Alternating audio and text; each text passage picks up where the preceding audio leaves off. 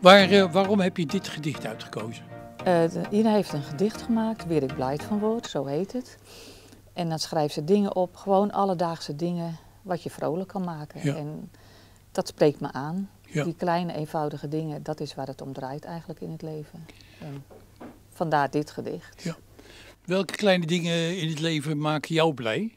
Nou, een hoop dingen die Ina hierin beschrijft. Aha. Dus het, ja. Nou, dan gaan we maar eens luisteren naar het gedicht. Steek maar van wal. Waar ik blij van word.